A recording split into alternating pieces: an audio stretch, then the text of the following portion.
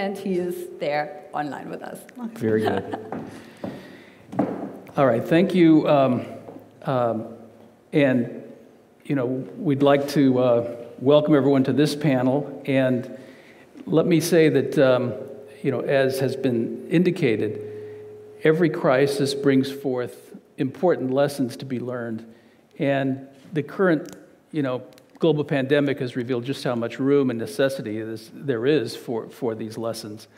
And the question is, what have we learned, and how will that prepare us down the road the next 5, 10, 15 years?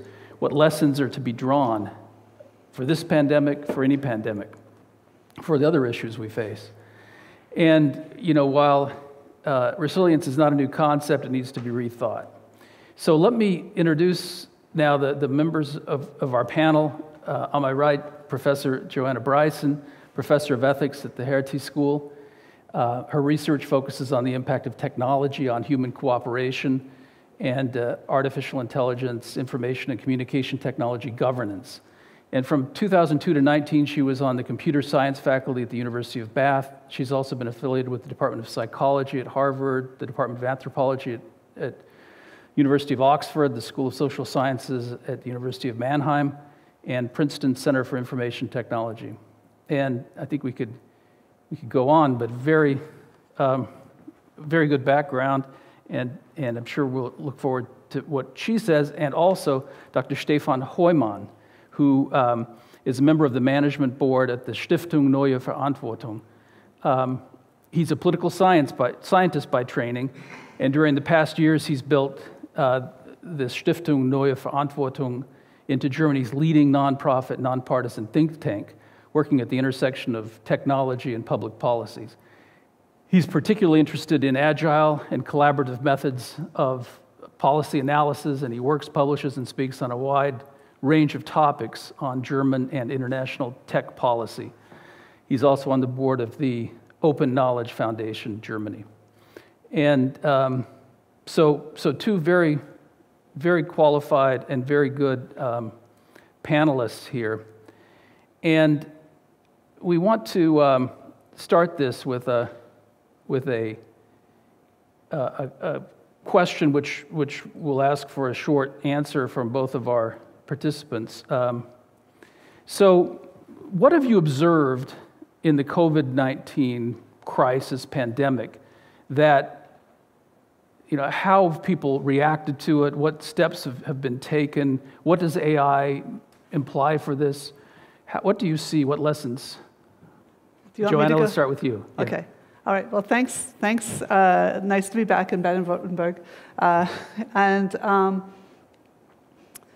So I guess the main thing that we've all seen with respect to technology and with respect to this particular crisis, the crisis of the pandemic, is this change in our understanding of freedom, the concerns, recognizing that we have to have an adjustable sense of when we can go out and what we can do.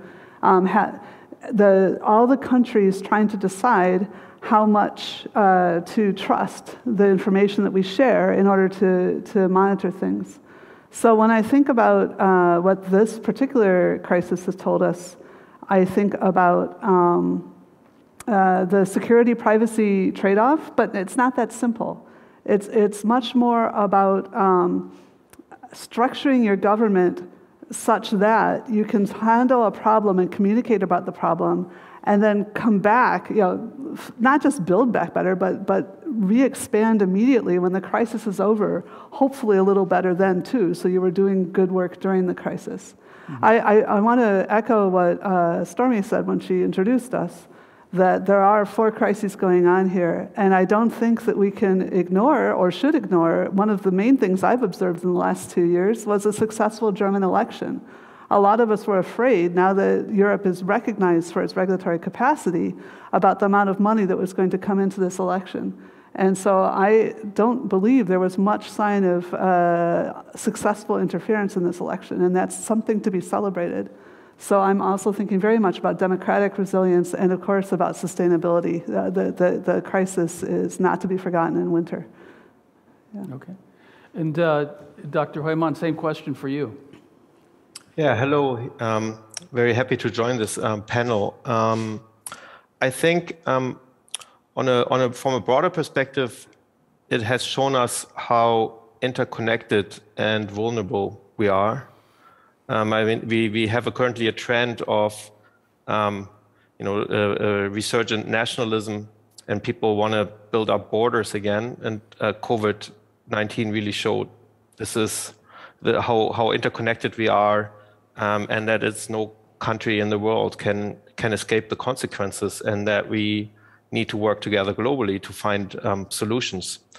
So that's the first thing, and I would say from a German perspective, and especially from a maybe technology perspective, the lockdowns have been particularly, formative experiences, and I think they have shown us how dependent we are on digital technology in a moment of crisis like this, and we have seen in Germany particularly how far we are behind other countries in terms of universal coverage with high-speed internet, or an education system that does not only use digital tools, but I think also poorly still prepares students for the digital transformation, and also a public sector that struggles to digitize basic processes. And so I think this has been discussed a lot in kind of sort of policy circles and in the tech community, but we have had a broader public awakening around this, and now we have a new government. And we'll see if this awakening and public pressure will actually be translated into real progress. Even there's some real challenges ahead for us to address these issues. Okay, thank you. So a big issue for this panel is how can we make our societies more resilient? Our societies are very complex, both technically, sociologically. How can this resilience be supported and advanced with digital technologies? Joanna. Oh, I thought that was going to Stefan, wasn't it? I could, okay, yeah. I'll try. Yeah, we'll go. Well, because he's obviously attended a little bit more than I have to the infrastructure questions. Thinking at the meta level, the macroeconomic level, I actually think it's slightly terrifying how well we have done, given how the incredible change that we saw in society, and then we didn't see enormous drops in GDP, and that makes me wonder how GDP could be so disconnected from everyday lives of so many people. And I think this may be symptomatic of inequality. So I think in a way we should and can celebrate the extent to which we were able to innovate despite all these problems. We were able to communicate in ways we can, including good solutions, and spread them out. On the other hand, I was speaking to some of my colleagues in the German government saying, well, at least now that you've had this experience, and this was like almost a year ago, they say, at least now you've had this experience of dealing with a lockdown and everything, you're ready for the level of change we're going to have to deal with the sustainability crisis. And they all just paled. They wanted to believe this was a one-off problem. But I really think that like I said before, that what we need to be doing is creating all these capacities, but also defending against their abuse. And that the faster we can change, the easier. I mean, obviously Germany is one of the places you say a government can come in that will take all the infrastructure and potentially use it for incredibly not what it was intended for. And so we really need to be thinking both about being able to rapidly act and be resilient, and yet not being so resilient, or at least having some kind of defenses, such that this capacity to interact isn't abused. Okay, thank you. And Dr. Heumann, for you, how can we use our digital technologies to make our society more resilient? Yeah, I think that's a great theme for the conference, and a great question, and something I've thought about. And I think it's not primarily a technological question from what I'm seeing. I think that resilience at the moment is mostly about mindset and institutions. And because what we have seen, we actually do have great technology and great technological capabilities at our fingertips in Germany, but we have not really been using them to their potential. And so what I mean, we need a mindset to become more resilient. I think we still lack more curiosity and excitement about technological change and its possibilities. And with this excitement comes an embracing of learning and collaboration. And I think that's something that the German bureaucracy has been particularly struggling with because it's very hierarchically and top-down organized. And I think learning on collaborative organizations are much more open and also willing to take risks, because you have to try out things, because that's how you learn. And so I think our inability also to learn, or to learn too slowly, is linked to an unwillingness to take risks. And we focus on processes. We have a very legalistic culture rather than on outcomes. And so I think we have to get to a mindset where we are much more adaptable to changes and to challenges like COVID. After COVID, they will just be the next thing. And we are in the midst of a huge climate crisis that will require constant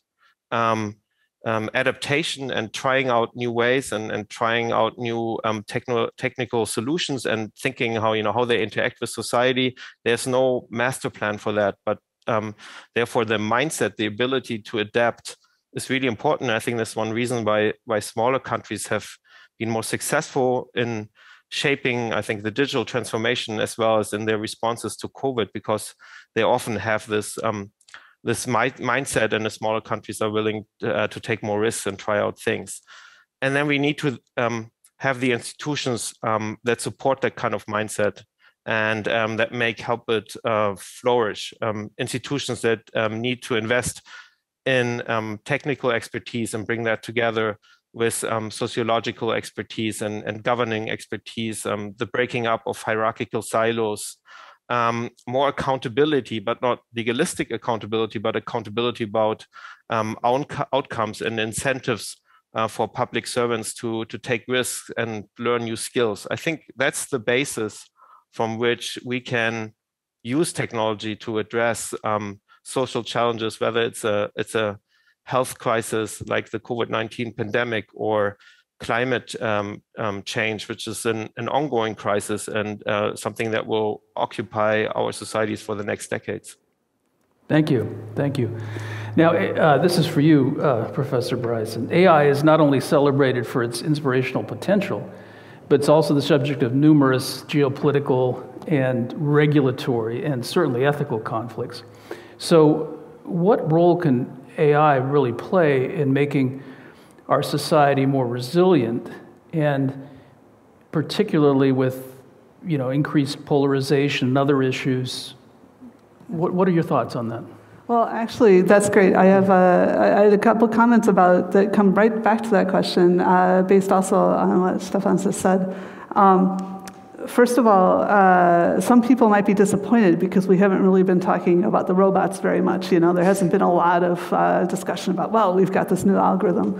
And I think it's because we are succeeding in making AI more pervasive. And so fundamentally what AI does is it makes us, well, there's two things. One is that it makes each of us faster, each of us better at doing our jobs, which sometimes makes us more exchangeable, which comes into the future of work things, but we don't have time to talk about that too much right now. I think it will come up later. But the other side of that is that you mentioned polarization. One of the crises that we're facing is this crisis of inequality and polarization, and these are correlated with each other. A lot of people think polarization is correlated with like social media use or something, and it's not. It is correlated with inequality, but not in every country. Germany and China are two interesting exceptions. And so we actually, I'll give you a few research things that have come out of Hertie School in the last year. The first one is published already, which came out in December of last year, that we showed that at least in theory, one of the reasons you might not be, that you might suffer polarization when you have high inequality, when you have high inequality, is if there's people who are falling behind and getting near a precipice, then they can't take the risk of working with someone they don't understand as well, if that is higher risk, even if it has a higher expected payoff. So you just can't take the risk of a bankruptcy or a foreclosure or loss of custody of your children.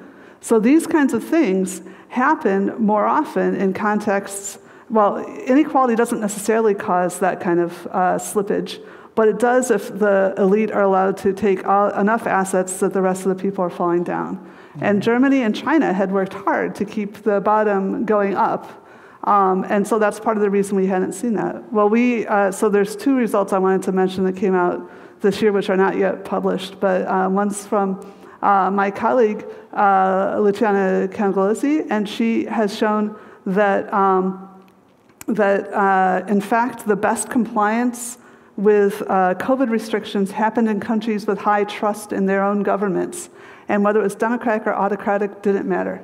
It was just trust that mattered. And coming back to the stuff I was just telling you about, we went and looked at the data, because what I described before was a model. And we showed not only did we match up what we had predicted, but really, when you have that economic precarity, the main effect is this loss of trust. So not taking care of people, leaving them without enough of a safety net. And I don't think we've escaped it so long, but we may not be able to escape it forever if the inequality does increase. It's, like the housing crisis. If someone can buy an entire block and put one family in it, then a lot of other families have to move away. Mm-hmm. So I think we do have to address these, and that's why we keep coming back and talking about the governance issues. I know I've taken a long term, but I just want to say finally about agility. Agility is, again, a luxury that you have to have enough capacity to do that. So we shouldn't just destroy the traditional infrastructure in order to be agile. We need to have good, appropriately refactored kinds of infrastructure that allow us to rapidly, as I mentioned before, increase and decrease our security concerns and things like that. But too many people think agility in government is just throwing away and saving money infrastructure, and that's not true. And I have a paper on that too. Email me if you need help finding it, I mean. Okay, and Dr. Heumann, for you, how do you see, what should the government be doing to both proactively and in advance of destabilizing events, both identify them and take the necessary steps? And how can AI help with that, or what risks would itself, should AI itself, or should we view AI itself to bring to the situation? Yeah, it's interesting that we haven't talked that much about AI yet, because I think in some ways, especially from a German perspective, we are still working on the basics, and AI sort of comes on top of it. And I actually see the biggest potential use cases at the moment for AI really in the research field, where we have lots of problems where big data sets and machine learning can help us. And we see in the healthcare sector, like certain questions we ask, we can automate and simulate and much quicker develop medicines or proteins and things. So there's some truly amazing potential there for AI.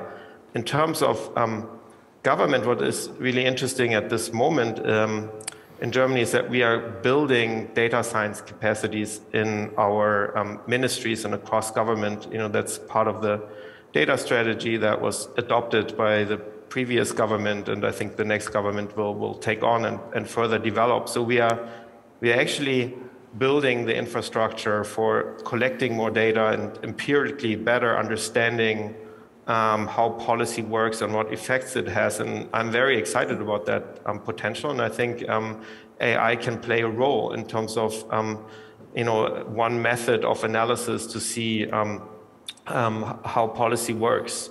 What we've seen in the pandemic, though, and that is the part that makes me a little bit skeptic or pessimistic, is that we haven't really embraced that mindset yet. And it's truly frustrating often to see that, how poor the quality of data still is we have on the pandemic, on where actually are the highest risks of getting infected. And I feel that's really still that we haven't really the basics in place in our public sector in terms of understanding the potential and then building up the infrastructure to have a good picture of what's going on and take much more measured approaches and targeted approaches rather than having a national lockdown. And so I think there's a lot of potential for us, but in Germany we still have a way to go in terms of putting the basics in place to collect the data and put that into perspective to evaluate policy. And I think AI as a tool can play a role there if we are successful in building up these sort of data competencies across government. Okay. One element that is critical for societies to be able to react quickly is that they have processes in place to both understand popular opinion, to react to it, and the democratic institutions we have are extremely important, but also potentially exposed to AI and can be influenced, on the other hand, by the AI that the government itself can have. How do you see that playing into the whole resilience issue? Yeah, no, I sort of alluded to that in my opening conversation. I think one of the biggest concerns has been, although I have to say, to slightly correct you, it's never artificial intelligence that does this. It's the digital revolution, and we use artificial intelligence, but the A in artificial intelligence is artifact. So let's talk about who are the actors that might be, for example, choosing to or not choosing to assault the German election or the American election or a Russian election, right? Who are the actors that would be motivated to do that? One of the really exciting things about the digital revolution is actually we've empowered everyone, and the same with the transportation revolution. And that means that the great thing is that we have all this talent that's online that we can communicate with. The scary thing is that now we have massive amounts of migration, and anyone can kind of come in and have these kinds of influence. So coming back to the question about democracy, again, what we have to do, and one of the things people talk about artificial intelligence, the capacities, for example, of China, and say, oh, look, there's this huge thing, it's another model, it seems to be working, and yet nobody wants to go there, nobody wants to move there. So far, we have done better. People like to come to the EU, they like to go to America. We need to work, of course, economically to make people want to move all over so we can have exchanges and not have too many people paying for too much stuff. But we also, we have to realize that we can identify, so this is what you can do with social media. You identify the types of people who are influenceable, and you make predictions about elections, say where they're the close elections, and then you go and you try to influence them, maybe in person. It doesn't have to be hacking through social media, but you may actually go and set up rallies in the areas. It's about where you expend resources. And again, if you have too much stuff exposed in the digital media, we know the 2016 election, both political parties were hacked. The election itself wasn't hacked. But it could be that they misallocated resources. For example, Clinton's decision never to go to Wisconsin. She was sure that she had the numbers, that her data science told her that Wisconsin was a sure thing. Why was she sure of that? So these are the kinds of, there's so many different places that you can assault. And so I think one of the most interesting things, and I will say this, one of the questions we were asked before is, what have we seen transnationally?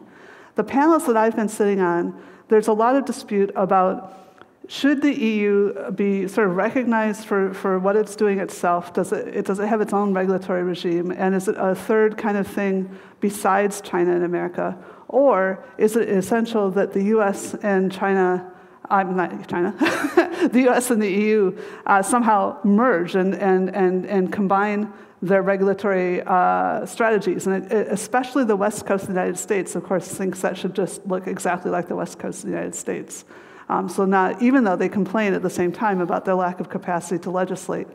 I think it's important that we should be empowering a lot of regions the way the EU has empowered itself, that when you have 400 million people, that's about the right amount. It makes it worthwhile for transnational companies to take you seriously. And so in my opinion, it is important. Of course, when we have good solutions, we should share them. And I'd like to see the EU, since we are so affluent, taking some of the resources that we have to innovate legislation and passing that out. So we don't just say, these are our rules and you have to use them, but we say, these are our rules that work in these contexts, and we have different rules even by nation. Here are other regions of the world who do not have as much legislative capacity. Here's like an entire suite of rules that you can use. And that's supposedly what the Global Partnership for AI, which Germany is one of the founding partners of, is the kind of thing it's supposed to be doing. It's coming up with regulatory measures, but not normative recommendations, so that we can but being able to describe what are the options that governments that want to be like us might want to absorb so that they can more easily cooperate with us. Mm-hmm. But again, striking that balance, I think part of the reason Europe has proved resilient is because of the strengths of the nations within it, that we found a way to both have strength as nations and to be harmonized and to use the economic. So I think it's a really interesting model, which is why I'm here. You can tell from my accent, I chose to come here twice. I took an EU passport in the UK. And I'm very happy the new government says I might be able to get one pretty soon in Germany too, so who knows? Good. So, there are going to be a number of you both have seen the the agenda for the remainder of the 2 days. So let's start with you, Dr. Hoyman. What, looking at the rest of the conference and the additional topics that are coming up, what observations or comments do you have about those general topics? Yeah, what I would like to just make one comment to what Joanna just said and the AI discussion. Mm-hmm. Something that often gets overlooked is actually that the prevalence and use of AI sits at the heart of our question around democracy, because it's the social media and the big tech platforms that have been pioneering AI, and a lot of our online discourses, as they have moved online, are now shaped by machine learning recommender systems. And so I think that AI is actually sitting at the heart of the question around democracy, because how important AI is to how a TikTok or Facebook or Google works. So I would just leave that as a comment. And regarding the conference, I mean, it's a very diverse program, really exciting. And what I've seen, and I think what is also a theme here, is that, and you've already mentioned it, is that a lot of people frame the discussion around AI as a growing conflict between the United States and China, as sort of the AI superpowers that are competing sort of for technological dominance, and the question how Europe fits into that or reacts to this. And I think what gets overlooked in this discussion is how internationally connected we are also in this AI space. The research community is very international. The collaboration is international. A lot of the technology is very open. It's open source technology that can be widely used. And so we should not lose sight of the interconnectedness. And I think you saw the ability of countries to pressure each other in the global supply chains is a result of that interconnectedness. But there's also, I think, hope or something positive in that, because it is also a factor that continues to force us to talk to each other and to find global solutions. And I think that's an important theme, not just to talk about the conflicts and the driving force to nationalize technologies, but actually how internationally interconnected we are and how much we have benefited from cross-border collaboration, especially in the field of AI. Thank you. Professor Bryson, same question. Oh, well, I have to totally agree. At the same time, I remember my master's students at Hertie School saying, "Oh, but now countries matter again. The countries are back. We thought they were nothing." And countries will always matter for certain kinds of coordination because we have geographic problems. So there will always be nations. And at the same time, absolutely, what we're creating is something closer and closer to like Kant's perpetual peace, right? The level of interdependence. Although we also know we need redundancy. We don't want to have only one airplane company. We don't want to have only one GPS. Mm-hmm. We do need to do that for resilient supply chains. So going into the question, I mean, first of all, apologies. I'm going to be in and out a little more than I should be. I really apologize for that. But anyway, I will be here most of the next 2 days, but not all. But I'm very much particularly interested in the cybersecurity and the trade questions, and especially this issue about some things really are natural monopolies, and not in the old economic sense of, oh, it gets cheaper to make more episodes. It's more like everyone in the world could go and use the best one, so why would they go somewhere else? And if that's true, how do we how do we govern those things transnationally? We need to both get the revenue appropriately redistributed, which this 15% tax is just the beginning of. And why does that exclude, incidentally, finance and consultancies? I don't understand that. But the second, and this is transnationalism in general, not only AI, but secondly, I still feel like we haven't adequately interrogated and clarified how you can choose to exclude the president of an elected democracy from social media. Now, it had a massive, we can measure and say there was a massive positive impact in the reduction and spread of disinformation when that action was taken. So I do believe it's justifiable, but I do not believe it's been adequately justified. I think we need more clarity about when it's okay, because otherwise everybody will just say, hey, I don't think there should be an opposition party or whatever. So we really need to have more clarity about these kinds of actions. But anyway, I look forward to, there's so many panels here, I really look forward to almost all of them. All right. Thank you. I think that's all. We're out of time, right? Okay. One more minute. Okay, good. So a critical issue on the issue of sustainability and really resilience is: do we plan for the best of times? Do we plan for the worst of times? Do you want things that will survive? Or things that maximize the current situation. What do you think about that, Professor Bryson? Well, I think that the definition of regulation actually is trying to persist into the future. Mm-hmm. So I think we are. That's just sort of what life does, and it's the foundation of our ethics. You said I was a professor of ethics. I'm really a professor of ethics and technology, but I'll briefly sound like a professor of ethics. I don't know another strong basis for ethics except to try to to perpetuate and optimize. But the question is, what are we perpetuating out of all the things we are? I think it's really. Yeah, we only have a minute, so maybe I'll just stop it very esoteric there. All right. Good. Then we'll bring this to a close. All right. Good. Thank you. Thanks. Thank you very much to our panelists. Yeah.